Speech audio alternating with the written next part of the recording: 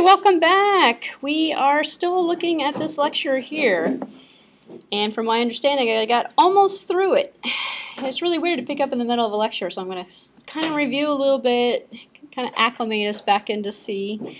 We're looking at C because today I'm going to show you how it's applied towards Objective-C. And we're going to see it's practically the same thing. It's also very similar to Java in terms of what it is we're trying to accomplish for the object-oriented part of it. So we looked at simple little examples of non-object oriented implementations, the concept of arrays, the concept of addressing and memory. I even talked about pointers last time, I believe, and I got into the pointer concept. We'll look at pointers today and some more memory concepts today.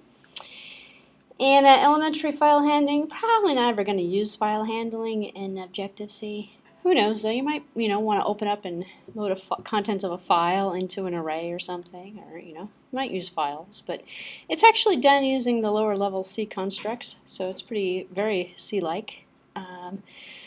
We talked about the differences between passing arguments by value and passing arguments by reference, which is different than what we get in the Java environment where everything is by reference, or in some other languages where everything is by value or vice versa. Everything is by reference in Objective-C as well, but we actually use pointers when we want to do that. We can also pass by value, and we'll see that in some examples coming up as well. We looked at the concept of multiple files, externs, structures. I believe we looked at structures. Structures and unions are supported in Objective-C. They come from C.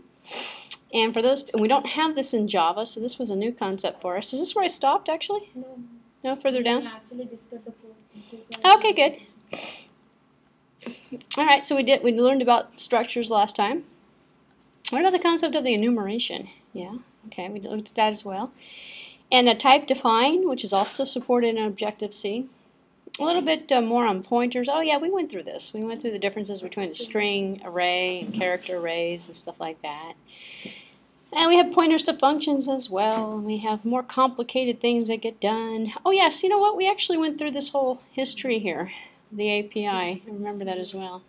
Do we have a slide number we stopped on? Probably right around here, I think. Alright, so this is probably where we stopped last time, so we'll pick it. I'm just going to pick it up right here then. What we're looking at is everything done at runtime. So Objective-C is a purely dynamic language compared to C, which is both static and dynamic, depending upon how we're programming in it. So we use dynamic typing, linking, and binding. And we're going to see with the alloc and with the retain, with the release, how this is actually done for us. And I have a separate lecture on that will go through all those things. Allows for greater flexibility, bottom line, greater flexibility. Minimizes RAM and CPU usage, makes them more efficient, makes programs run a little bit faster. So, to import or to include, we can actually do both. We have the import, which is more commonly used in Objective-C. C++ include will insert the head.h file into the code when it's been added before. Even if it's been added before, it gets inserted in. The Objective-C import checks to see if it's been included already, then if it hasn't, import it. So it imports beforehand. So there's just minor differences between the two. In Objective-C, you'll see import being used. Include actually works, and I'll show you some examples and we could play around with it if I remember, where you can just switch the word and it actually works just fine, which is kind of interesting. Messages. So we've looked at this already, but just to review the point, almost every object manipulation is done by sending objects a message. And the message word is the object and then the message that's going to be sent to the object. So two words within the brackets here, the object identifier and the message to be sent. Because of dynamic binding, the message and the receivers are joined at runtime. So they are not, it's not executed until it's actually executed. So there's nothing pre-compiled. There's no pre-anything. It's done all the way dynamic at runtime. So some differences in the basic syntax. We have the C++ syntax. Actually, this is really C. It says C++, but it's really C because we're looking at a function. So a void, a function, and actually we'd get in trouble if we called it a function because that's a reserved word, actually. So this is just for illustrative purposes. where we have the opening and closing brackets and the parameter list inside, and we say integer x, integer y, and character z here.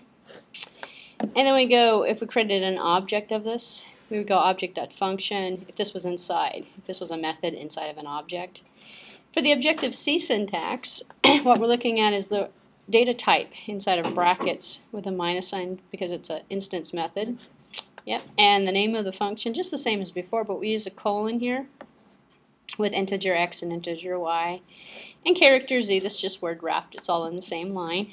And then we send the message here, function x, y, and z, to the object. So syntax is very different. Concept is identical, which is really nice if you happen to be familiar with C, which makes it worthwhile.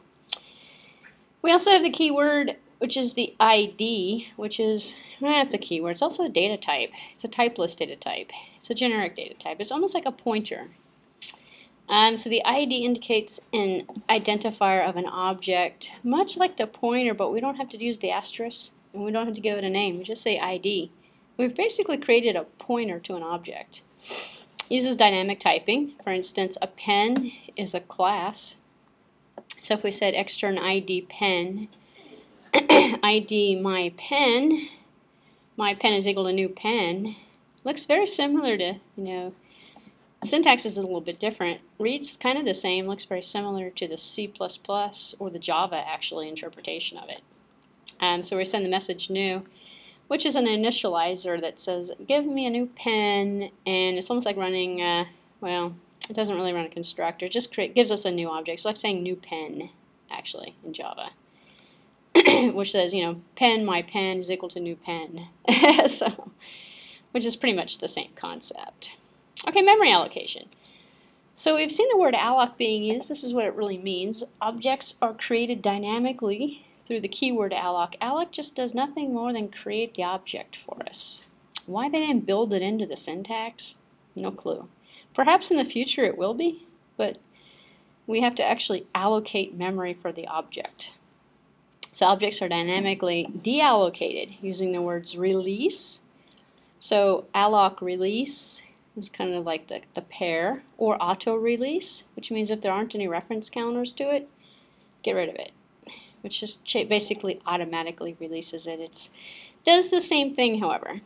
So auto release deallocates the object once it is out of scope. When there's no more references to it in the memory, it's out of scope. If it's out of scope, well, we're not being used anymore, get rid of it, I think so. No, none of these words are built in. No, they're all libraries. They're libraries to keep track of the memory management. Why this is actually done this way is because the memory management on your phone, on an iPhone or an iPad, is done a little bit differently than it is on a Mac computer or another architecture that's running Objective-C on there. So it's actually special libraries that are used for the different platforms to actually take advantage of the memory capabilities and usage for the platform. So it makes it more multi-platform dependent if we auto release and we release and then we allocate. But because those functions are not, they're not Objective-C. They're on top of they're a library protocol that's basically allocating stuff for us and deallocating depending upon the platform. So we get the library automatically that's called for the platform that we're working on. So it'll work correctly given the memory management and memory configuration that we're having to deal with. Ownership. Objects are initially owned by the ID that created them. Well, it's kind of like the reference in Java. When we say person, my person is equal to new person, well, that's my person's the reference that owns the object. So when we talk about my person, it's referring to the object. So that's the ownership capability. So like C pointers, multiple IDs can use the same object. They can have multiple owners because you can have many different references to the same object. So it's pointer implemented. However, just like C, if one of the IDs releases the object, then any of the remaining pointers will be released as well, making it an invalid memory location. So if you have a ton of things pointing to one object, one of those things that's pointing to that object removes it from memory, you have what's called a dangling pointer in C, or an invalid object in Objective-C. because it's going to go to that memory location, but it's been released. So it's kind of like, you know, you all have something, or you all have the right to use the car, but someone takes the car and off the cliff. Nobody has the car anymore, so it gets rid of it. All right, so that causes a problem. So we have the word retain that can allow the object to stay if one of the ID releases it. So we can send a message retain to the object, especially if we have multiple references to that object. Retain will prevent a release from working. So if we retain the object, that means, you know, don't allow another reference to get rid of it, which means, you know, there's restrictions on who can drive the car, and the car has to stay in the parking lot so it's available. Then you're putting some control on that object, which is nice, and you're preventing problems. So retain is used to keep it in memory and to prevent other references from removing that memory. We also have prototyping functions. Well, this is what we get in the, you know, in the ability to kind of specify. So when declaring an implementation function for a class, there must begin with a plus or a minus, which is part of the prototyping. You know, we're saying a plus that indicates it's a class method that can only be used by the class itself, which really turns it into a function, if you think about it. You know, the differences between a method and a message and a function. Well, function is usually global for the class usage and not instance related. Messages are normally instance related, so most of your messages are going to have a minus next to them. So it can only be used by the class itself. In other words, they're a private function owned by the class is the plus, so the class itself can use it. So it's kind of like going back to public, private, protected. So plus makes it private, which, you know, actually I would have switched the symbols around, you know, because minus makes it, you know, limited, plus is everything, right? Yeah. So it's backwards. Minus indicates an instance method to be used by the client program. It's public. So minus is public, plus is private, but you can run it from the class, on the class. But you have to have ownership to the class, or you have to have access to the class in order to do that, which means you're inside of the class if you're doing that. So it's a private method, private function. So here's some examples, and this is the node.h class, and this is what's referred to as the interface. We're going to see a live example of this today. So it's inherited from NSObject, and we have two pieces of data in here. We have a node link. This is a linked list, actually. And then we have a integer contents, one value that's going to be held for each one of the nodes in this particular list. The plus is going to be the new, which is going to be some particular, and this is an ID, which means it's a reference. It's not really a data type. Void set content, set link, get content, get link. Some generic methods, essentially. This is a class level one, these are method instance level ones. So, and then the counteract to this, the mode node.m, and going back here, this is actually a method here. This is a method call new. So, like people like to do init, new. When you make a new instance, you can use this as a constructor, essentially. See, in Java, constructors are kind of interesting because in Java, we have constructors. They're just methods inside of the class that we give the same name as the class. The same concept doesn't work in Objective-C. Instead, we have to make our own methods. And we're going to call them new or init or something. And if you were in the iPhone class, I went over initializers. So this is really an initializer method. It's going to initialize the class. So if you see the implementation of this class, when you run new, it's going to return it's going to make a node alloc. It's going to allocate the new one. And we can actually take that a step further and run init. If we run init, it'll run the objects init, or it'll run any init we've implemented throughout the hierarchy. So init is the initializer. That's really what's making the constructor behavior work. Alloc is just making the new instance. And if you see, if we make a new instance of it, oh, we don't have it. If I made a new instance of this node, I'd say new. I'd say back here, I think I had an example actually that said new. Here we go, pen new. It's running a method new that we have in this class pen that's allocating. So we don't have to run alloc. Either way you want to design it, it's up to you. That's just kind of a, it makes it more Java-like, actually, when you make methods and call them new. New is not a reserved word either, neither is init. You can use anything you want, actually.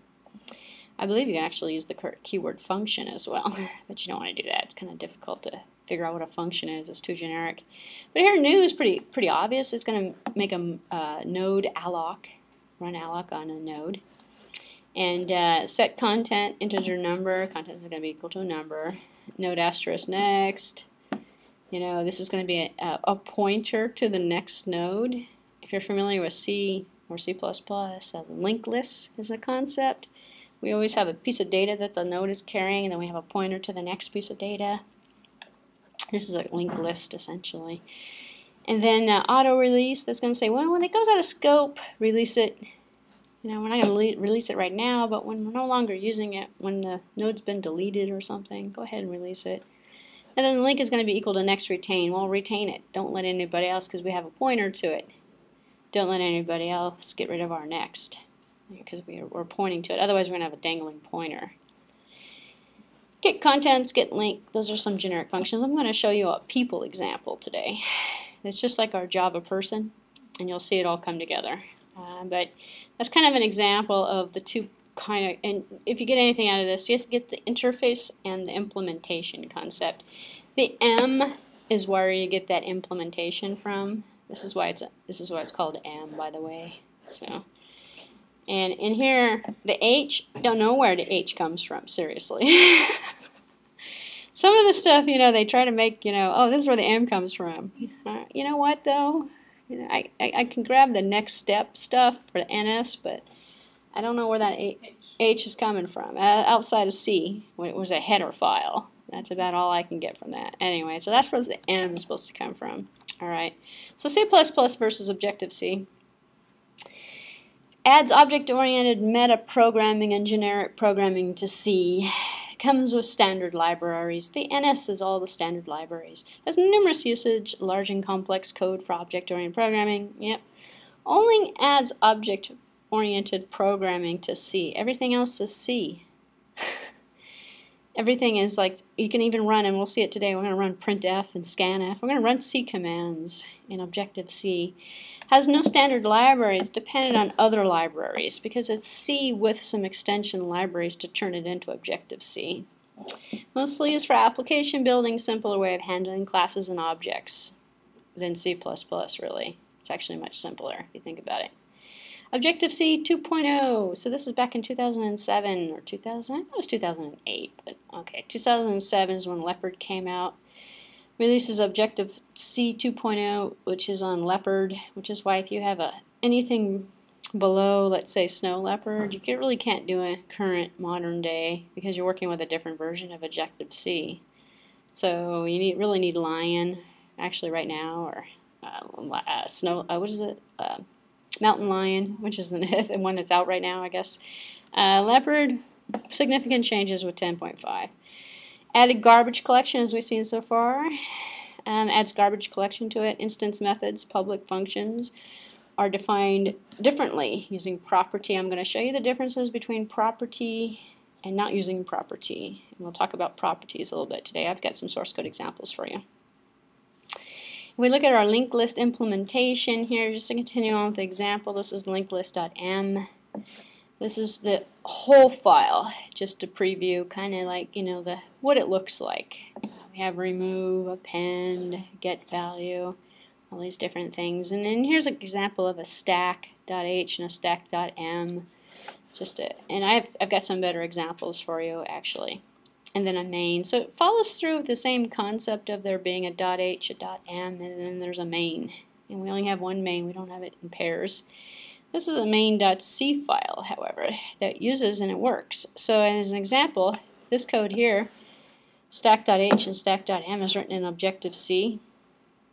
And it's following through with the methods here of the syntax of Objective-C. And then it works with this C main program.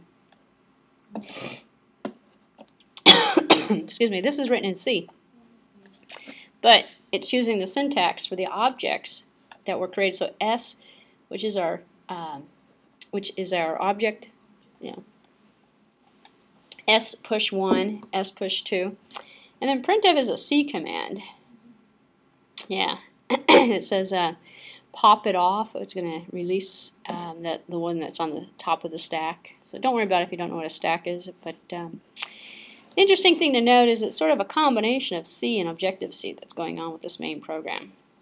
If you were to compile it, you would use the framework for Coca, and you'd run it. In fact, this is a runnable program. You can cut and paste it, put it into files, and see how it works. I'm not going to bother. I have some better stuff for you. But references, we have a couple books out here.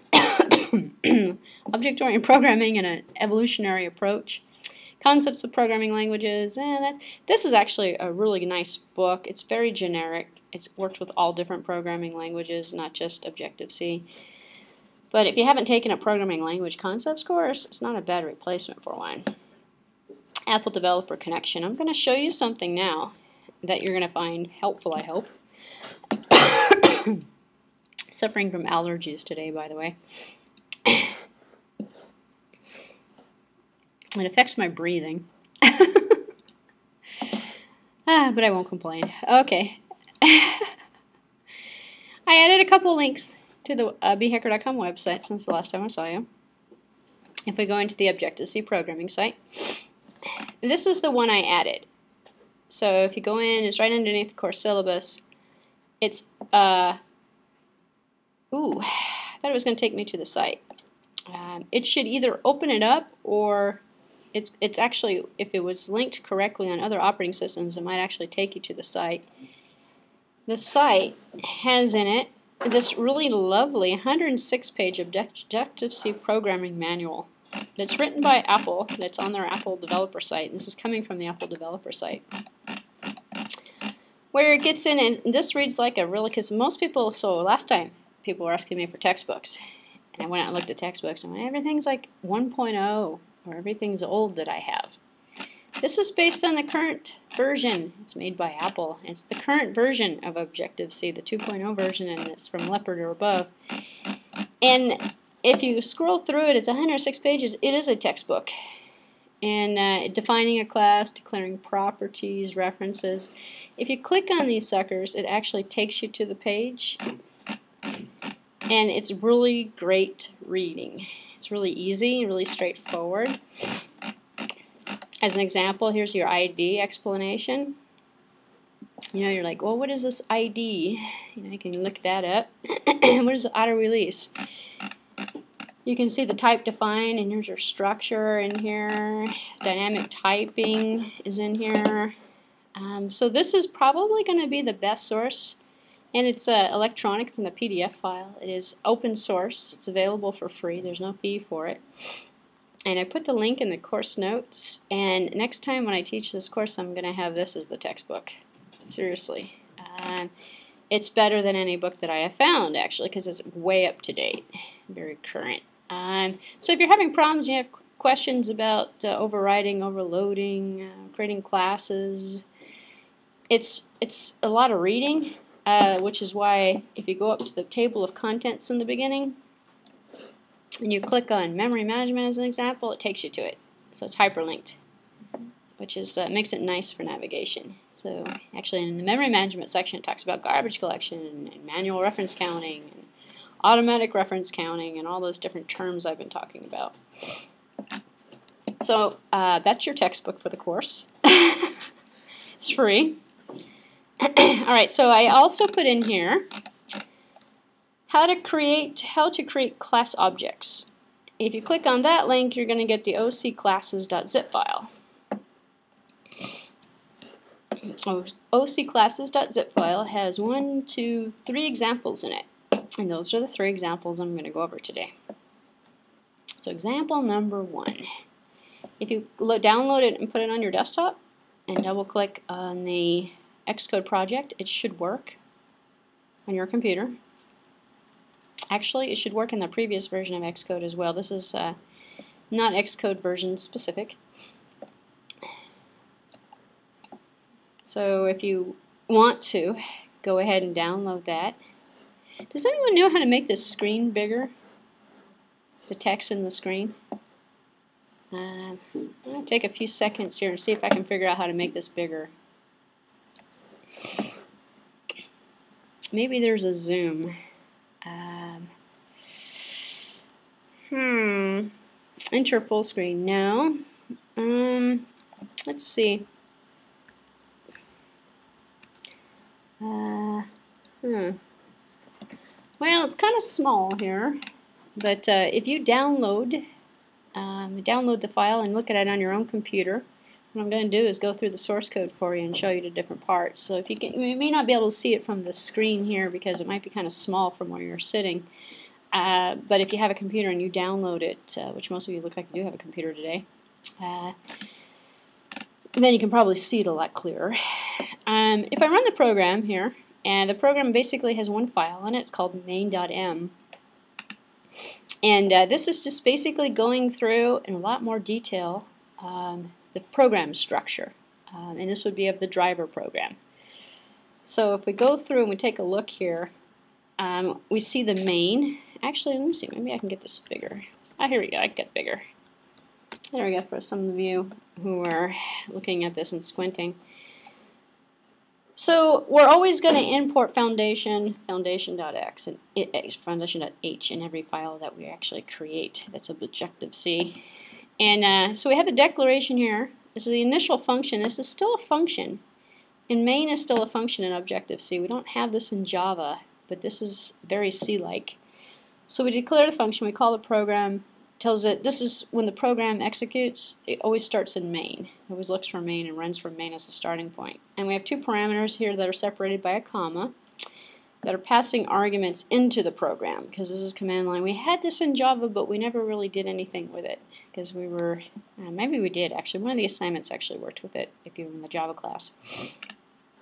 But that's basic, very C-like. Then we have the NS string. Well, this is just like string, except for it's of the NS object type. And we're going to call this one, and we're going to use a pointer here. So we're creating a pointer to an NS string object called testString. And once a string line of this is finished, well, no string exists yet. It's just a pointer to a string type. So we actually haven't created the string yet. If we didn't have a pointer here, we would use like a regular old variable. So this would, instead of it being a reference, it would be a variable, which we can do both ways. We don't have to do it this way. This would work and compile just fine without the asterisk. But I put the asterisk in because I'm trying to show you pointers today. So put the asterisk in here. Makes it a pointer, makes it a reference variable. Means it's going to be an object. Because we're looking at object orientation. And then this is the generic. Let's initialize the object and allocate the memory for it. 9 times out of 10, you're going to always see it written like this. You're going to see it with NSString alloc, which means create the object for me. And then init, which means run the initializer. The initializer is actually coming from NSObject, because, or actually it's coming from NSString, which is just basically going to allow us to take and be able to store a string sequence at this memory location. So it makes the space big enough for whatever string object we might be storing there. So we create the string that the pointer is going to point to, and the init method initializes all the variables in the class. We don't actually have any variables in the class yet, so it's not really going to do very much. And then here's this @ symbol you sort of have to get used to. In C, we never had the @ symbol. And as I mentioned before, @ just talks to the compiler. It says, this is going to be a string. Here it is. Take this string, which is kind of weird. So the reason we start the quotes with an @ symbol is to tell the compiler that the following text is an NS string. So just think you have to manually talk to the compiler, which is kind of odd, I guess. But all the string constants will always have, in every single case, you'll have the @ symbol in front of it. And the @ symbol will be used in a lot of other things as well. And then the nslog, and I talked about nslog already in the Hello World program. It's basically print something to the console. Well, the console is the log, which is why it's called the log. So we're going to log some information to the console. And the console is the DOS window or the terminal window console. and then return 0. So just like hello world, if we run it on our output screen on the bottom here, it's going to print our NS log out, and here it does. So it says this is a test string in test string. So it's kind of like starting from hello world, a little bit slower, going back through the same example. This is what I call a procedural imperative language. This is very C-like. Not very object-oriented. We don't have any objects in this program. So I'm going to take it and close it out and take a look at example. I'm going to skip to example number 3 actually, because I probably should have put number 3 in the number 2 position, because number 3 is a little bit easier to understand. After I labeled them all, I went, wait a minute, it's easier to understand this. Yeah? Normally we put percentage I as an integer, but here we should percentage and percentage. Oh, let's take a look. Probably the @ symbol was used, but let me take a look. I probably should have asked if there were any questions before I closed it. Because we're printing out this string constant testing, and then we're going colon, and then the % testing says we'll print out this constant here. And this constant here is this one up here. So when we run it, we have the word testing that's being printed out. So you see down here on the bottom, it's hard to see it, but it's real small. It says testing colon. And that's this part here. We put the string constant in here. So we didn't actually have to create a variable for it. I could have created another variable and put that other variable in here, comma this variable. But what we did is said this %@ is saying print. It's the @ is sort of like the constant symbol as well. It says we created this one here. This guy's going to be put into here. This is, if you remember the printf, if you've ever familiar with that, this would actually, but string isn't going to print out. But if I said printf, actually here, let's just do this for a second. I'm going to go integer I is equal to 10. I'm going to put some C code in here actually and show you what the difference would be. Print my number is, and then I go $D or I as an example, and then I go comma I. If I run this, it's going to print out my number is, here it is right here, my number is 10, if you can see that. And I said this $D was representing a digit or an integer. Actually, I believe I would also work here as well for integer, but D or I actually works in that case. This here is saying that it's a string constant, which is an object that we told the compiler existed, which is, if I did this over here, it's not going to recognize the A, or maybe it will. Actually, let's see if this works. Now I'm kind of curious. Test string. Now it's going to give me a warning, I believe. What's the warning here? Invalid conversion specifier @ because NSLog knows about the @ because it's part of, NSLog is part of the NS library, which is the Objective-C extension off of C. This is a C command. This is not using NS anything. This is using the regular old C. So it's going to be an invalid conversion. So if I run it, it's probably not going to give me what I want. Oh, actually it says it's @ yeah, no. It doesn't understand.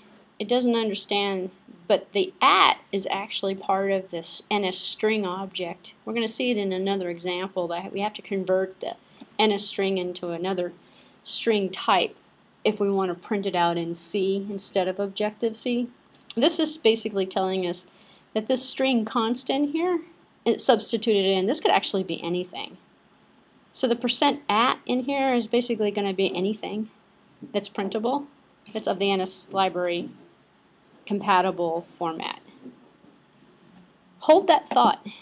If you still have the question in a few minutes. Yeah? When I change it to the I, it just printing test string. But when it is asterisk, it is printing the what it's in the test string. So now I understand. Yeah. Yeah. I change it to I. And that's a very good thing to do. Actually, go ahead and play around with the code. Change it around. And you'll see some interesting, it's the best way of learning it actually, because then you'll see the variations. Okay, so for those of you who are in the Java class, the first week of that class or second week of that class, remember I wrote a person object, and then I wrote a student who was a person, and then I created all these things. That's what we're going to do today. So I put together this example for you so I didn't have to write it by scratch, but it only has person, which means I can probably make a student here if I wanted to and add this to the project. But let me show you how what's different about this. So what we're looking at is the .h file. Let me make this bigger so you can actually see it. Let's see. So this is our first object. So Objective-C uses import instead of include. So we've got import. And I'm doing this C style. So instead of doing foundation, which is like the big one, foundation has everything in it.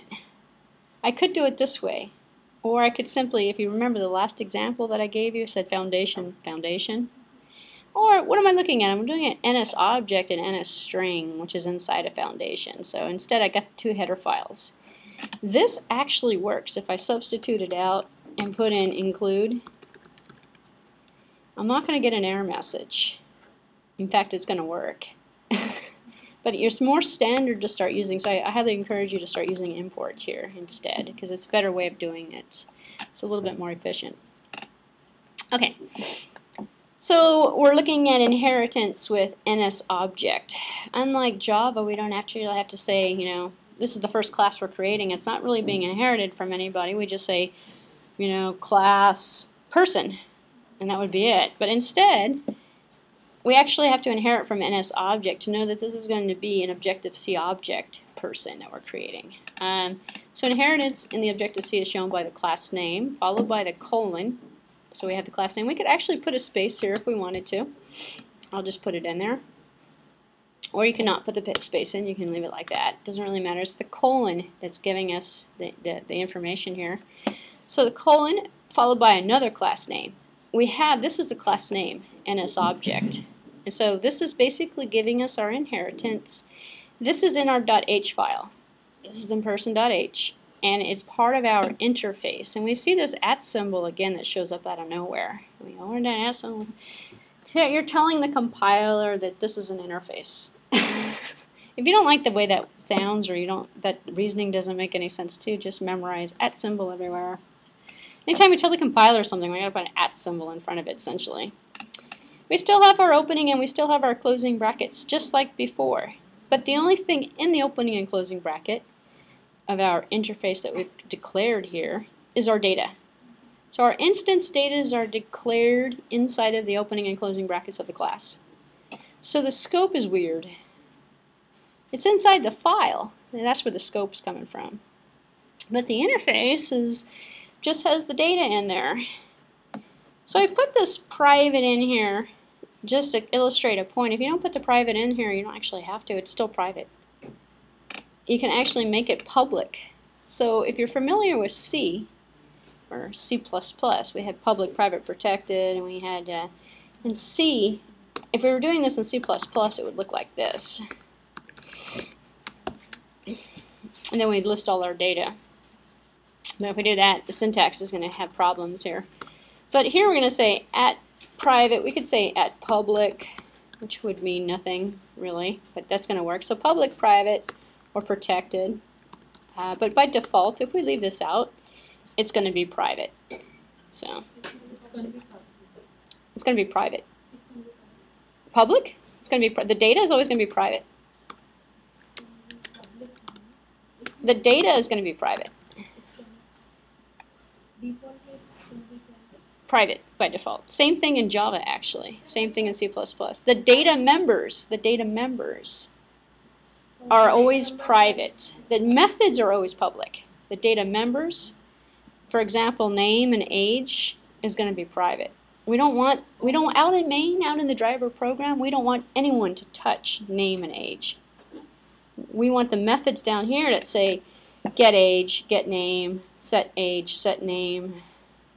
Those are the public methods that we're going to access the private data with. private, private. It's going to be private, yeah. But it's just for illustrative purposes. If you put private there, then you'll always remember, hey, it's private.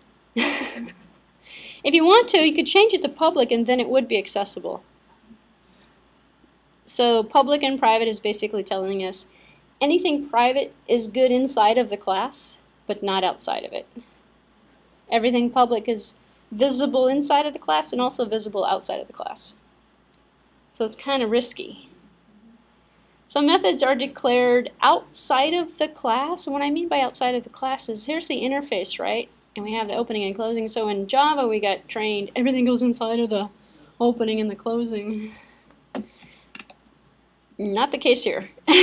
So methods are declared outside. So methods are defined like this, using a return type inside of opening and closing brackets, a description, well, that's the name, colon, and then the argument list or argument type, with the argument name. So init with name, this is what's referred to as an initializer, aka constructor in another language, but it doesn't automatically trigger. You actually have to call this method. So the data type is going to be person, because it's going to return, same concept as the data types for return types. You know, when we say integer main, we're going to return main, we're going to turn an integer from main. Well, person initialize with name is going to return a person object. So we put person in here as a data type, and it's a pointer to a person object because it's going to be the object that we just created, the reference to the object we just created. The name of the method that we're running here is init with name, and it's going to be, we're going to have a string that we're going to take in n, and an age that's going to be an integer value a for age. This is not the implementation, this is the interface, so it's just the prototype of the method that we're going to implement in the .m file. We also have these here. These are generic functions that are going to be one called name, one called age, and one called speak. So to have the method as primary, we give extra minus if we replace that. Yeah, correct. If you, very good question. You wouldn't want to, but you could make this one a private method. Yeah. Or you could make it a public method. Yeah. So if you have a plus here, it's only visible inside of the class. You can run it from the class, but you have to have access to the class. It had to be inside of the class in order to see it, to run it. Excellent learning point there. Obviously, this is going to return the age, this is going to return the name, this is going to return a speak. Well, what's speak? That's just some method we're going to put in there. It's going to do something funny. These are function prototypes, and this is in the interface, and it is the .h file. Okay, going to move on to the .m file. What do we have in the .m file? Well, we have the same thing as before, but at the top here, we don't have to import foundation. Foundation import was up here. Foundation NSObject.h. Actually, we could have just put foundation in here. Saved ourselves somewhere, but you know, whatever. It wouldn't have been much of a learning exercise. In the .m file, we're importing person.h because we're building the implementation for the interface that we defined in person.h. So we have the @implementation person, and in here these are the method implementations.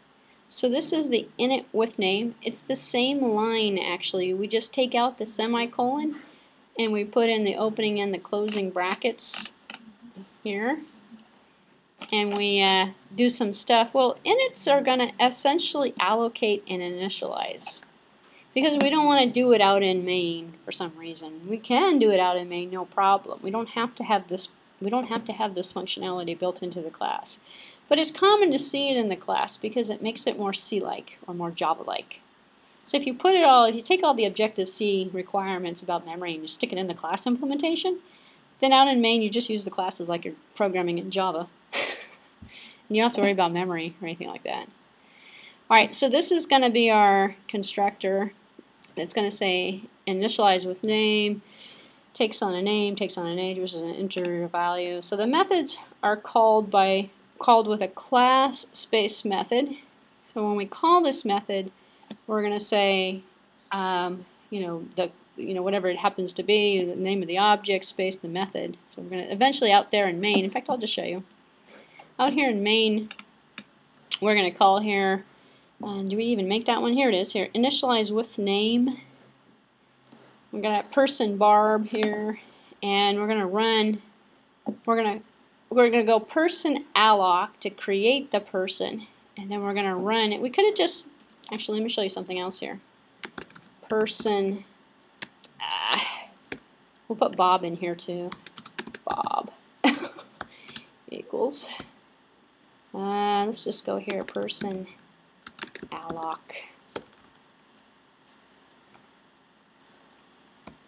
Init. Oops, we don't want that one. I want init. Init looks pretty good.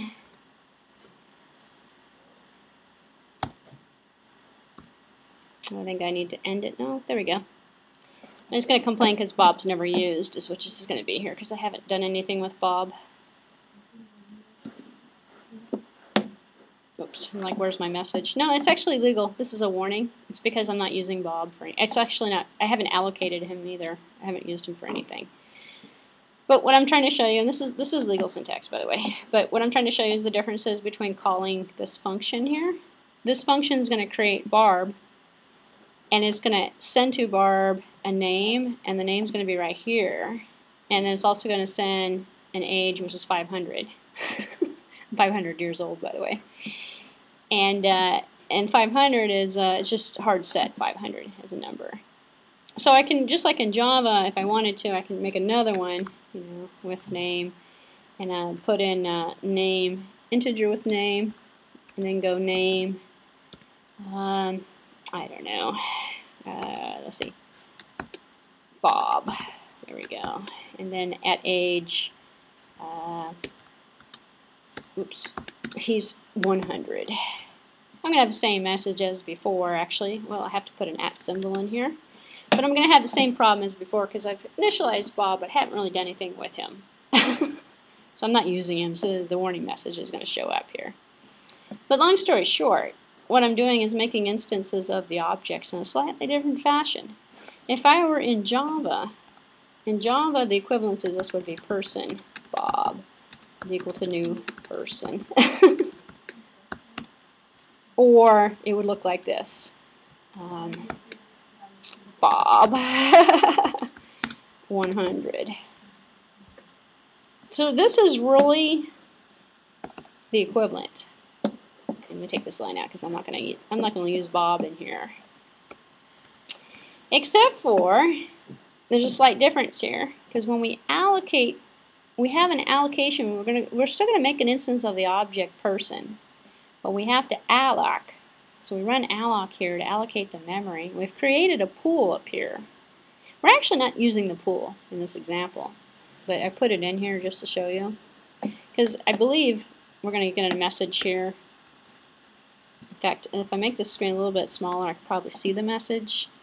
The message says unused variable pool. I'm actually not using it,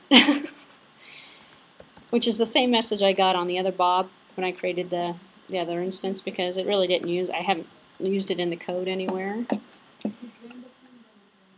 Yeah, but I'm not doing it that way. Instead of allocating this way. So I'm showing you kind of multiple different ways of doing it. So when we make the instance of the object, we can allocate. We can reserve memory for the object using auto release pool, and then have a pool to automatically release it. But we're actually here's why we're not using it. If I take out Barb release, do I have a release somewhere else? I probably have a release somewhere else. It should auto release. I shouldn't have to release. I could take this line out and the program's going to work actually just fine. Actually, let me just verify that real quick here. If I run the program, build successful, here we go. It did, except for it's no pool in place is going to give me a warning message because I don't have a pool in place, so I could be leaking. So just leaking, break of object, auto release to debug. So I'm going to get Xcode giving me some warning messages. So I'm putting this in essentially for Xcode. But the program you see actually works down here on the bottom. I can see name, Barb, 500. Make this a little bit bigger. My name is Barb and my age is 500. But you see I have no pool warnings on the object because I have data auto release with no pool in place, just leaking. It's just leaking the memory out, which means it's not really deallocating it. But this is kind of like Hello World. It's a very small program. So there's nothing, I don't actually, because I released everything, I released it in this line right here. I don't actually have any garbage. I'm not really leaking, but the compiler doesn't know that I've done that. So it's not managing my memory. I'm managing the memory. So Xcode is going to warn me about it. So in practice, you just cut and paste and you put this line in. And if you didn't release and you had something there and it was out of scope, this would take care of it, essentially. I've jumped around a little bit, so I'm going to go back to the... When we use that code, we don't have to use drain tool. It doesn't recommend. Correct. Auto release is going to. If we created a different, well, there's a couple of different ways of doing it. Actually, I have another example that's going to drain the pool. So we'll see how that works. Because of this here, I don't have to drain it. If I wanted to, I could just leave this. Actually, this would compile just fine with this line of code removed. And that line in, and I just drain the pool. And then I would get rid of everything at the end of the program. So down here, I could go, you know, pool drain. Whoops, here we go. And put my semicolon at the end here. And then I would be doing it automatically. So I'll just leave it like this, actually. Because it's called, the object that we created was called pool, which is why this is working down here. So let me go back. So what do we got going on here? What I was showing you actually was this line of code right here, which is how we're making the instance of the object person. And we're using this little asterisk on here. The asterisk can actually go here if we wanted to. More common, for some strange reason, I like to put it right here because I know this is going to be a pointer. Most textbooks will have it like that.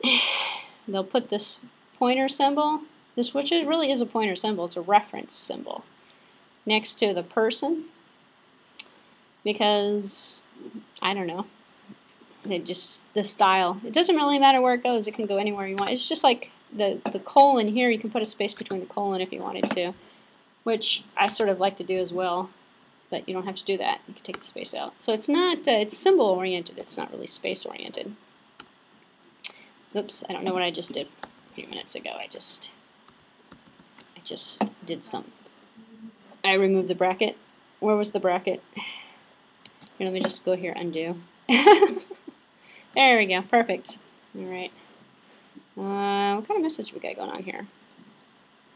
Instance method and age not found. Return type is ID.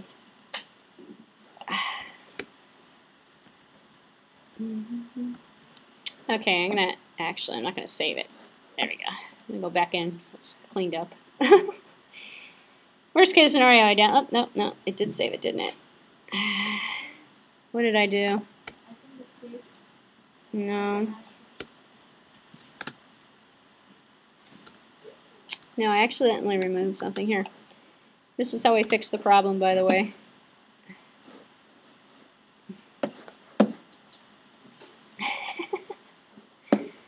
Not a bad fix to the problem. Here we go.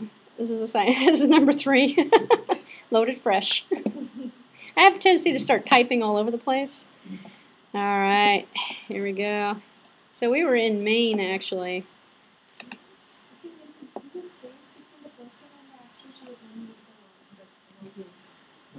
Really?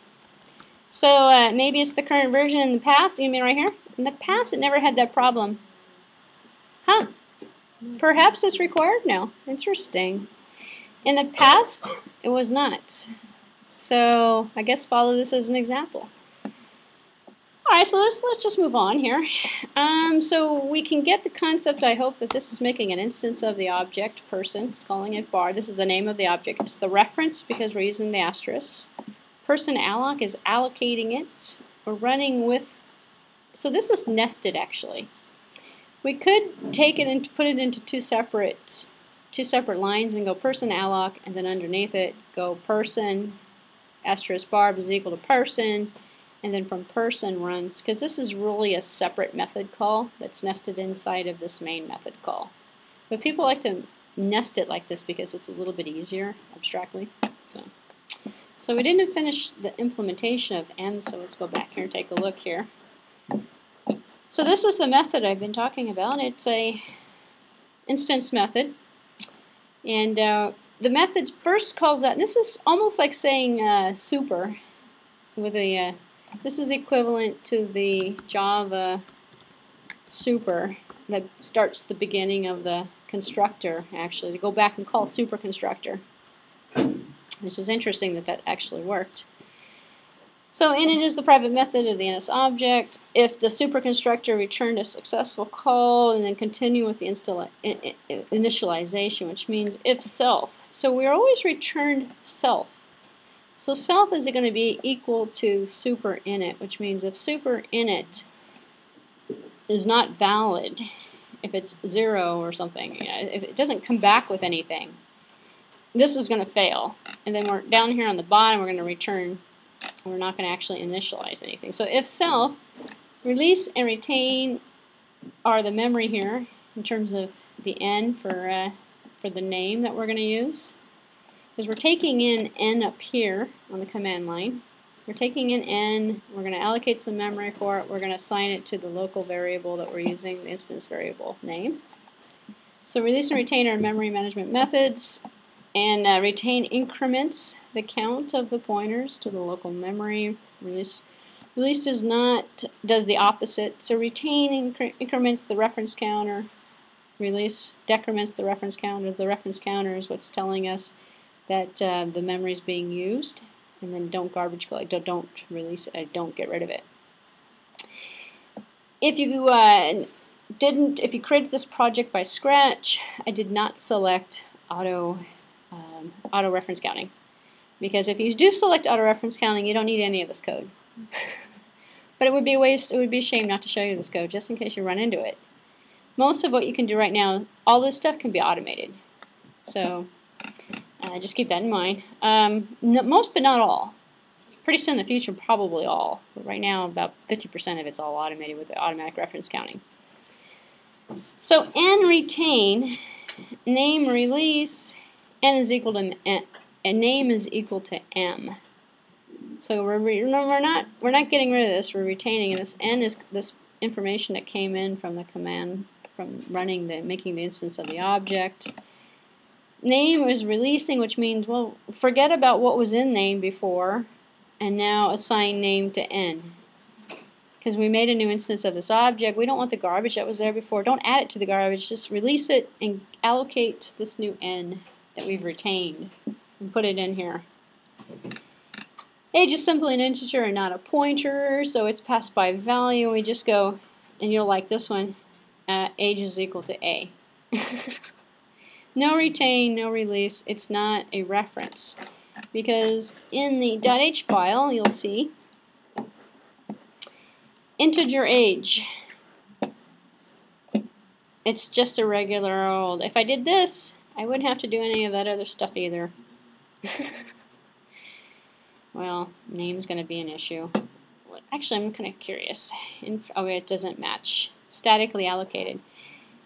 It can't, because it's an object, it can't be statically allocated. You have to put the asterisk in. We have to make this a reference type because it's an NS object. Anything that's inherited, NS string is inherited from NS object, it's an object. All objects have to be references. So if this was simply not an NS, it was like a string or something, I don't think we don't have a string in there. We don't have a string data type. Because this is an NS inherited object, it has to be a reference. When I took away the reference type, the error message told me that, no, hey, wait a minute. The interface type cannot be statically allocated. If it's a variable that's passed by value, it's static. If it's a reference, it's dynamic. So to fix it, you have to insert here. And just like Eclipse, actually, if you press return, it'll put the asterisk in for you. So it's kind of very Eclipse-like, actually. All right, but we see integer age here, and the trick to this is not necessarily avoiding pointers completely and not using NS objects for anything, but the idea is to know that if it's going to be NS anything, it's going to be a pointer. So, and because person is using NS, it has to be a pointer. So out here in main, when we created this person, we created him as a pointer. So every instance of every object, because it's using NS, has got to be a pointer. If we did, we could actually write this without pointers, without using NS objects, and then we're writing a really low-level basic, make a function, do sum, and give it 2 integers, so we wouldn't be using any pointers at all. Okay, so let's finish up the M here. So let's see. So age is going to be equal to A. It's passed by value. There's no pointer going on here. This is the same as Java. When you took information from a constructor and you assigned that information, those parameters, you assigned it to the local variables. Self is analogous with this in C++ and Java. So return self. Return this. We're taking self out of person, which is a pointer, to person, which is the instance which we're going to return self. It's a pointer to himself, essentially, with the name and the age populated with the local variables, or the data members of that particular object. Just as you might expect, I could have called this get name, get age, but instead just called it name and age. So it's running, it's running name, return age. Pretty, and it's in a string, so we're using this pointer because it's a string. NS object. And then we have this method down here, speak. So the only thing kind of really weird difference is we're missing this stuff. We don't have the opening and closing, which we don't really have to worry about. Instead, because the methods are done differently. So speak. So we have the string with format, which creates a string using the printf format, which is what we've got down here.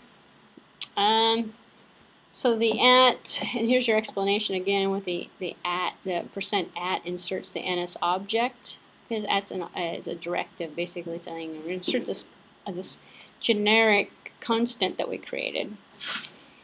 And you don't need to call the init method here because the preceding string constant initializes just the string for you automatically. We're creating a string with speak. Speak is basically going create a result string that we're going to print to the screen, essentially, because we're going to return results here. And then we're going to create a new string, so NS string alloc, initialize with format. Hi, my name is something, my age is something or other, with name and age, which is very similar to the printf, if you think about it. It's very similar in terms of the concept. And we're initializing with the format is just basically a printf-like system method. So in main, we're actually going to use printf, just to show you kind of what's going on here. So we know that the auto release pool here is basically not really, well, we're not really using it, but we're going to put it in there anyway by default, otherwise the compiler is going to complain, as we've seen.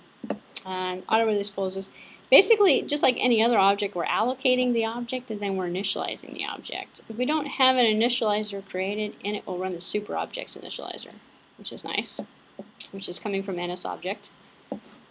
So we have the string name. This is nothing more than creating a name. We could have just hard set it. I didn't have to actually do it this way. NS string with string, which is the method on string. So in C, C++, we have string class, and we can do compare string, concatenate string, all the methods that we could run on string.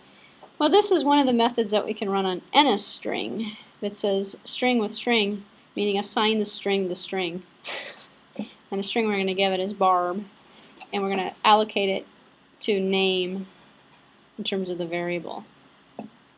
So person Barb is going to be equal to person alloc, which we create the new person object, initialize with name, and this is the initializer we created, name, and age, which was the second parameter that we had. So I could have done this instead. I could have gone integer age is equal to 500, and then put age in here.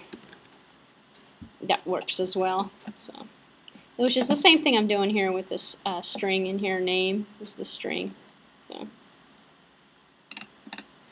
all right, and then we have printf down here on the bottom here. Printf can't handle NS strings, so we use the UTF. It basically converts it to a ASCII compatible string format to return the character array. This is C. This is a C function actually, but it's a method to convert it. So printf, which is a C call, is a C, name, and then with a tab, which is what the T is.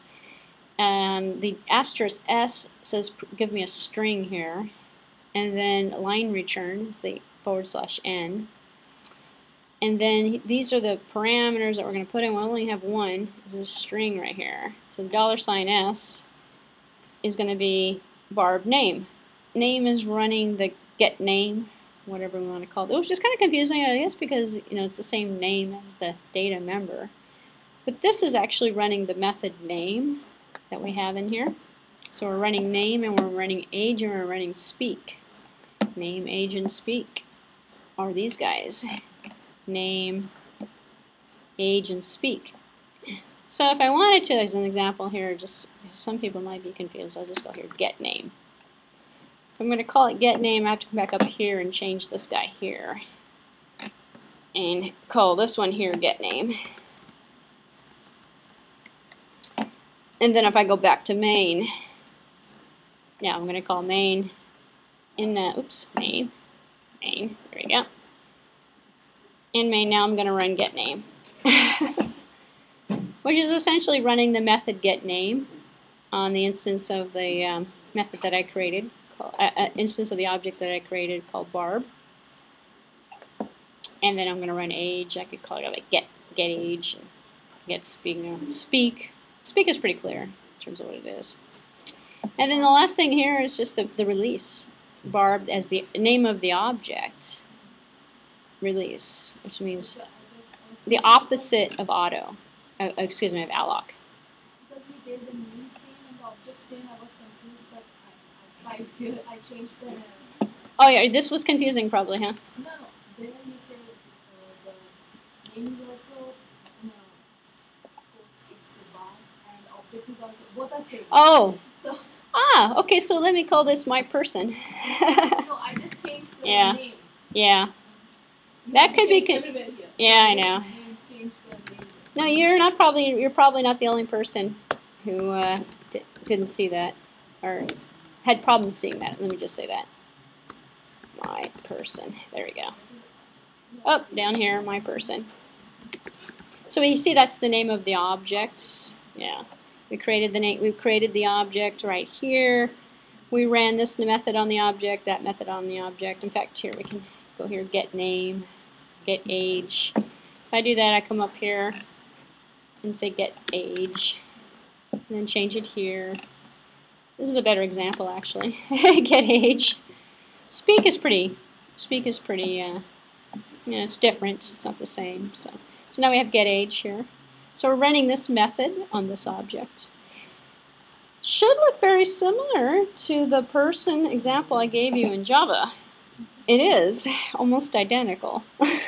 It's just written in Objective-C. If I run it, I'm going to get those printfs showing up on the bottom here, hopefully, unless I've got an error message. Build successful. Oops, here's my screen on the bottom here. And I put that auto release back so I don't have any more messages. So I'm getting print the name, colon, and then I've got a tab going on here. And then print the age, colon, and a tab. So if I take out these little tabs here, take this tab out here and just put a space in, I'm going to get a space instead of a tab. So it's going to look like this. So these are escape sequences. We don't have these in Java. Well, actually we do have them in Java. We just didn't use them. But the N is a line, the /N is a line return. So return to the line. The /T is put a space in, tab, space in, actually. This one here, this $S, is because this is a string, and we've converted it to a string. a UTF compatible string. If we left this as a string, NS string, we're going to get an error message because it doesn't know about string. We'd have to run NSLog if we were going to do that because NSLog is the NS compatible log that is equivalent to printf actually, and it's going to do the same thing as printf, but it's going to work with NS objects without us having to convert it essentially. Yeah. So in the person.h. Okay, person.h. So I made integer age as private. Then, And I ran the code. well, this is private, yeah. No, Public? in the bottom, in the method, Ah, I made get age that I made it. You made it. get age as private. Okay. And I tried to run the code, still I'm getting the same. Let's take a look here. Like with some errors, I'm getting the same output. It makes it a class level, but we're in the same scope. Mm-hmm. So what is making the difference? For inheritance purposes, what does this say here? Conversion specifies the int, but the argument has type ID. Get age. Well, it's a generic object. You're going to get semantic issues. Get age not found. Here's your semantic issues here. Oh, let's see, instance method get age is not found. The return type defaults ID. It turned it into a generic object is what it did for us. So Xcode, believe it or not, Xcode fixed the problem for us. So if I make it as private, It doesn't know about it. If it's private, it's not going to know about it. Only inside of the class. so if I create a private method in the .h file, and if I have to call in the main file, so how can I do that? Got another example that's going to show you that. We haven't gotten that far yet. What we want to do is essentially use it in inherit. Well, we want to use it. Anything that's inside of the class should stay inside of the class.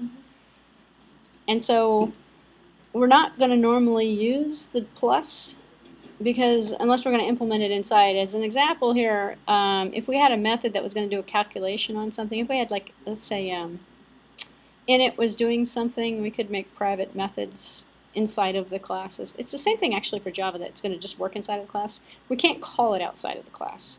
If we call it outside of the class, it's going to come in as a generic ID, which is what, well, actually this is different because if you ran this at a command prompt without Xcode, I believe it should give you an error message. Here it looks like it's converting it for you, although it's giving us a ton of warnings. But, yeah, it's like in Java, if you put something private in a method in Java, you put it private inside of the, you make it final or constant, you do anything, you can't change it after that. If you make something in C++ private, in order to use an inheritance, you have to change it to protected, which it's kind of different in Objective-C. So basically you're going to use the minus sign for everything. Is basically how that's going to work out. There's certain cases where you're going to use it inside. I have an example actually somewhere that uses the pluses, but the method's used inside of the class. It's calling the method. In fact, the next one is probably going to do it for us. So we can all create a person object, hopefully. Maybe. Did you guys create it? Okay, good. All right. So I'm going to leave this alone. Are we ready to move on to something more exciting? Another example. All right, so let's take this up a notch. Example number 2. Example number 2 is making cars. And it's actually demonstrating the property as well.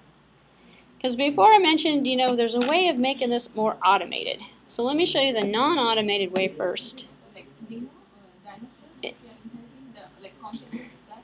No, a little different. Doesn't exist in Java. This does not exist in Java. Because I even want to see some examples with inheritance. Oh, it's the same. It's the same as inheritance. The inheritance is identical. In fact, if we do that, oh, let's do it. Let's do it. Let's go back here to example number 3, and we'll inherit a class from one of our existing classes. So Unfortunately, I have to, let me go in here and fix this problem here. What I did in the H file here. Let's put this back to the minus. There we go. Okay, so I think I'm fixed now, or just save it here. I'm waiting for these errors to go away. Semantic errors, yeah, whatever. Get age, did I change get age here? No. Yeah.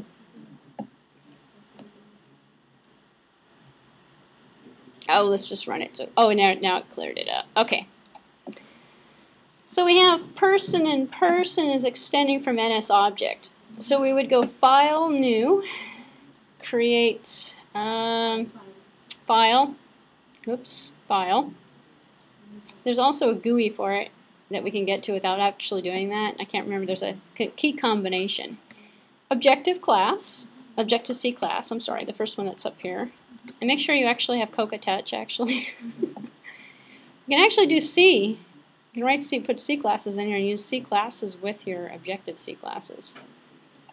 But I'm going to go like that, and I'm going to go next. View controller. Wait a minute. Wait a minute. Wait a minute. Hold on.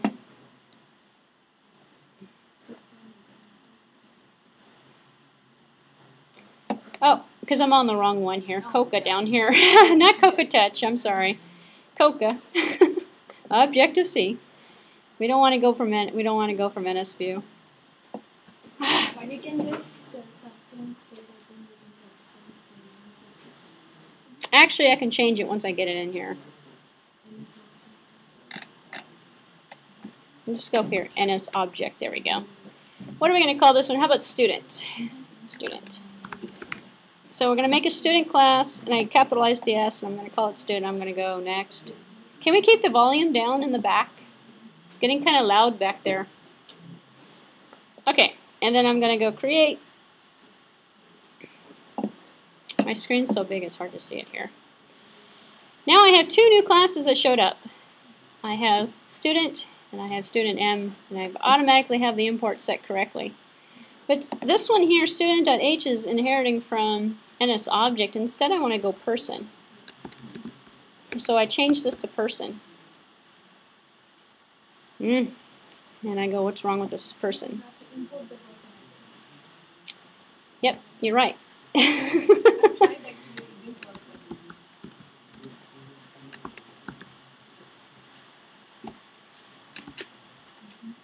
There we go. That is the solution to the problem. Which is different than Java, because in Java, do you actually have to import? You don't have to import. Yeah. What you're using is the word extend, and here what you're using is this colon that's providing you the extend. So here I can add things in here, and it's the same concept as in Java. My .m is going to be the implementation.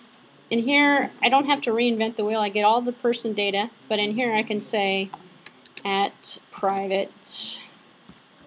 Instead of writing a program just in a main program, instead of using a student, if you use instead of using a person, if you use a student, does it run? Yeah. Oh, what's wrong with this? Actually, let's get rid of this. Oh, I don't have my opening and closing here. Oh, am I in the wrong file? No, here we go. So I initialized it. I have ID in here, and I can say, oh, I don't know, integer ID. Oh, get ID. Let's just do that. Get ID. And let's see, what else do we have in here? We have, so we got get age. Let's see, and then over here on the M. So in a student, I just created a get ID because I want to be able to return the ID. But I'm not going to set. I could set ID the same way as I do before. I could write an initializer here that took in and made a new instead of making a person. See, this is the initializer for the person. I can take this. I'm going to cheat sheet here. Copy. Paste. Because I don't like to type. Oops. No. Paste. Ah, hold on. I can't even work a mouse. Copy. paste. We're not person now, we're student. Student. So we got name, age. Age is going to be, and ID, which is going to be an int. Oops. Int ID. Probably going to get in trouble with this ID and ID all over the place, but we'll see that works. And then I could cut and paste the code and stick it in here and assign. I could actually go back to super. In here, the same concept. Oops, let me look at the implementation here. I'm going to leave this because this is actually one of your assignments. Your first assignment is to do this. But I don't want to do the entire stuff for you. It doesn't work with a person. It works with something else. But in here where it says self is equal to super init, I could reinvent the wheel. Same thing you can do in Java and put everything in here. Or I could take name and take age and send it back to this person. And because it's being initialized in here, and only initialize the age, or excuse me, the ID to the ID that belongs to the student class. But it's the same identical concept of Java. So, yeah. What I did is after creating a student, just imported the person and I tried to run in a main with the student. Main. Okay, so main. I didn't write anything in the student. I just imported the person Oh. in the student. And I tried to run in the main with the student. It didn't run. How did you run it? Did you run it with this syntax? Because it doesn't have a with in it with name. Not with this. That's What? Okay, so what syntax did you use? Did you just say student? Whoops. in your whole code, Yeah. just in this program only, when I created a student, Uh-huh. I just imported the person. I didn't write any code in that. Okay. And in the main program, This is where I am. with student instead of person. In here. In the main program. So This is the main program. So you put the word student instead of person in here. yes. That's gonna cause a problem Yes, that's right. because you don't have this method. Yes. That's what I didn't know this code. So you can do, actually you can do this here, you can do student alloc. Oops. If I don't want caps. I hate Xcode. Alloc. Init. Why are my caps here? Init. Why am I capped? There we go. Hello. There we go. My student, what's wrong with student? Let's see.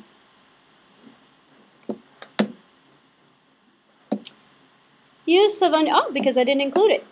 So I go up here and I go import student, which is pretty much what you're going to do when you start doing this. There you go. So that should work, except for, we still got another message here. Let's see what the message is. Missing. Oh, I'm missing my syntax here. I have insert, so let's just go here. Student. There we go. Nope. Oh, I thought I fixed it. Well, let's just do this here. We'll do it in 2 calls. Because what I didn't want to actually run the init because there is no init. What's wrong with my student?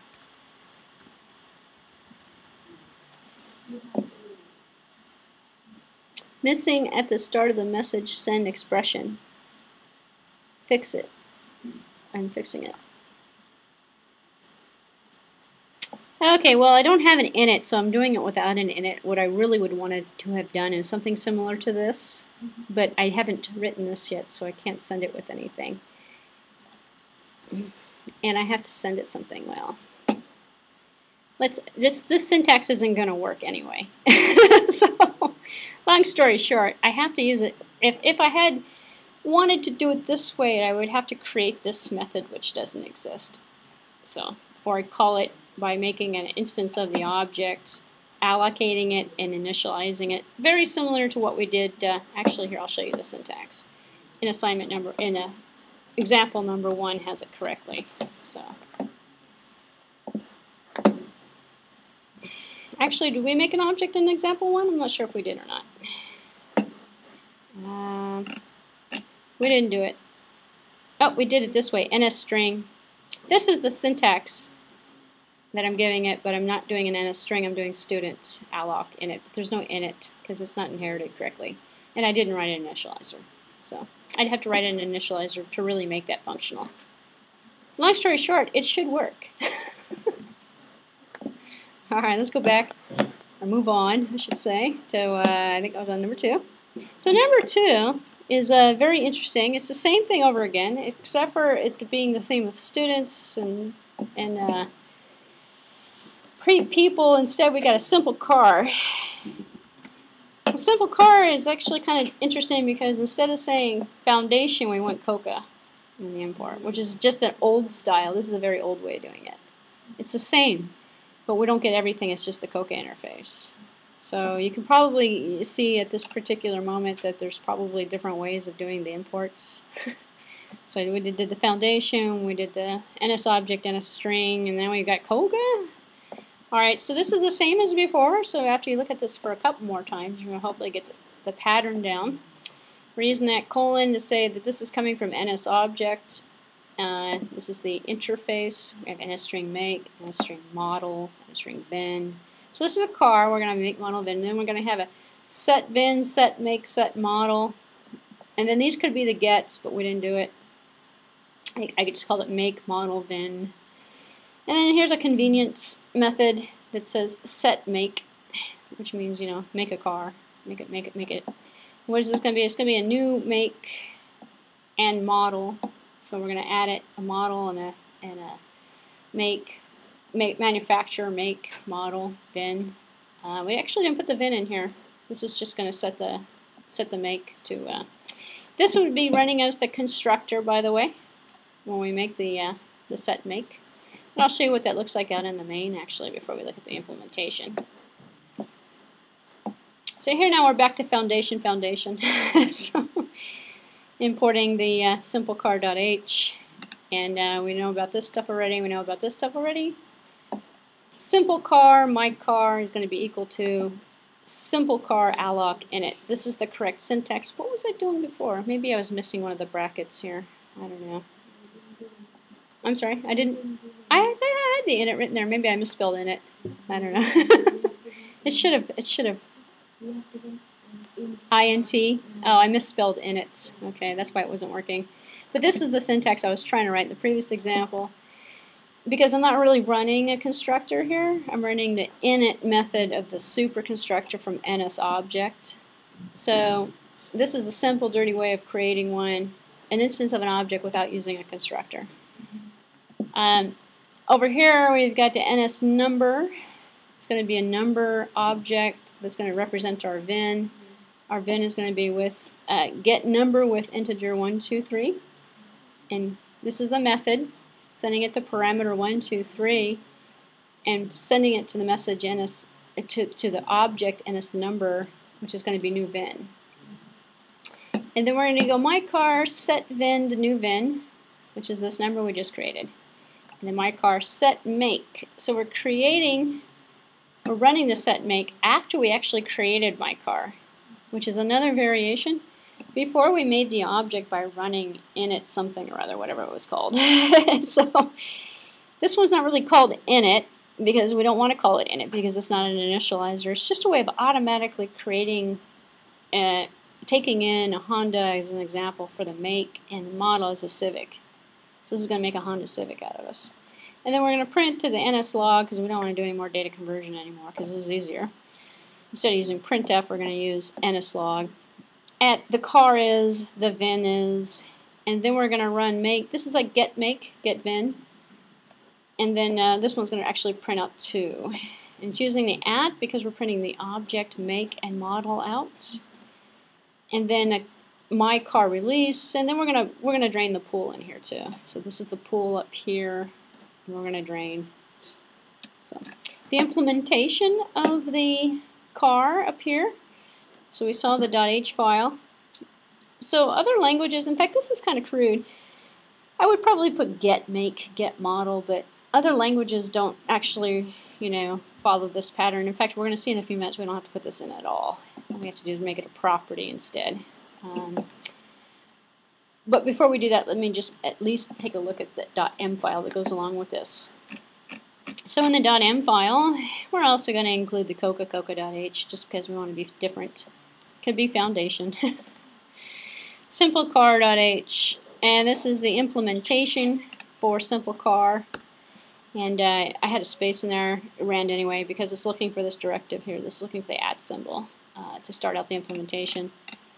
Our set methods set the VIN. The release is not needed for automatic reference counting, but we put it in here. VIN release. If you have automatic reference counting set on the project type, this one, none of these projects are using automatic reference counting. But if you had it on there, you're going to get an error message actually. Actually, when you remove the line, all of the errors will go away. But yeah, here we have NS number alloc in it to create a VIN that is of type NS number, because it is a number. And then VIN is going to be equal to new VIN. New VIN is the one we're going to get when we set the VIN on the parameter line. Set the make, same code as before. Make is going to be equal to a string alloc. Initialize with string, just like initialize with number. It's kind of similar to the toString in the method toString or toNumber or toFloat in other languages like Java and stuff. It's just going to say initialize with a string, which means convert this thing to a string, essentially. Set model, and the model is going to be initialized with a new model that's coming in from the parameter, from the command line, and we're going to take that in. And here's our convenience methods for set the make is going to be the new make and the new model. Put that all on one line if we wanted to. It doesn't really matter. In fact, the whole entire program can be on one line, just like C or C++ or Java, actually, for that matter. Reuse our methods from earlier here. We can put these inside. So these guys are inside. So call self. From self, we're going to run the set make and the set model. So in this method here, set make that we're running, that's going to automate things for us. I'm calling it the convenience method because it's going to set both the make and the model all in one time. It really is just calling these two methods. So we're running the methods inside of the methods. Now if we wanted to, we could make these two methods, if we wanted to not make it so we can't do set make and set model outside of it, we could set make and set model to the pluses. This is why we would do it actually. But we can't call it now from main, and then we're going to have issues with it. Then we could run it inside. Then we wouldn't be able to run that outside code. It would only be stuck inside. But we'll just leave it alone. Get method to get the make, get model, get VIN. And because we're actually allocating memory for the objects in the setter methods, we're going to make sure we release the objects from the memory. So we're going to do here, we can actually put this method in here, dalloc. When we release, we can run a dalloc. And we can actually, I'm not really even calling this method, I just put this in here to show you one way of automating everything. You can release the release. And then you can run a super dalloc. So it's kind of like the constructor in C++ and the destructor. So constructors in C++ initialize objects, which is kind of like the init that we get, and the init initializers that we create. And then we have a dalloc here, that when the object goes out of scope, this automatically gets called. We don't really call it, it just works on its own. And it's a way of automating it so like when an object goes away, we put a deconstructor in there to remove all of the things we allocated. So we don't have any of that in Java because we don't have any memory allocation. So if we were to create a dalloc, which we're going to release it automatically anyway, so this is really senseless, but it's just in here because it's just showing you an example of it. Alright, so we've already gone over the main, I believe, so we know what we're doing here. So let's take a look at, actually let me just make sure this thing runs. I'm pretty sure it will. If I run the program, I should get the following output. On the bottom I see the car is a Honda Civic, the VIN is 123. So I see the output right there. I probably could put some word wrap, some line return or something in there so it all went on one line, but it's okay. So that's the original long way of doing it. The last version of well, I shouldn't say the last version, the last two versions of Xcode and the Objective-C 2.0 put in something new, which is what we're going to see in the car.2. So we have car.2 in here, which we haven't looked at so far, and we're going to see this in a lot of iPhone programming and stuff like that, is the property. So a lot of what we did, it was kind of pointless and excessive in that first example because it's now automated for us. So the properties automatically give us the setters and the getters, so we don't have to create those anymore. So you can the getter methods, returning the instances, the setting to set it, also the setter methods. Objective-C solves the problem using the at property and then the at synthesize that goes along with it, which replaces the accessors and the modifiers and makes neater coding. So what do we got here? The same class module that we wrote a few minutes ago that used simpleCar, same code, converted using properties and synthesize instead. So property is in our interface. We still have the NS string, the make, the model, the VIN. But now we have, and this is on the make, model, and the VIN. So on the data, we're saying, give me a set of setters and getters for the make, model, and the VIN. So property, read, write, retain, which means retain it. And you're probably just going to use this blindly for a while till you get familiar with what the memory is doing. But make it into a property is what we're doing here. Define it as a property. We still have our convenience method over here. The convenience method is so-called, runs a set make, and the set make is taking on a new make and a new model, creating a new car out of it. So what's happening with the property declarations? First you tell the compiler that you're declaring a property by using the property, which is right here. And then we follow the attributes with the property. These are the attributes that they're making with the property. And the attributes are read-write status for the property in terms of the memory. So this is and some of the memory management here to retain it. It's given in here in terms of the syntax. We rewrite for all, which means the setters and the getter methods are dynamically created for our instance methods, or instance variables, excuse me, I'm sorry. So the read-write basically makes them read the variable, write the variable. Setters and getters, because that's what you're doing with those private variables, because these are private. This allows us to read and write the values of those variables outside of the class. So this automates things significantly, but unless you know what a setter and a getter is, it's hard to know what this is actually doing for you. So that's why I'm kind of looking at both of these today, just kind of see how it works. So the implementation, it's real easy. We include the word synthesize, and we say synthesize make, model, and VIN.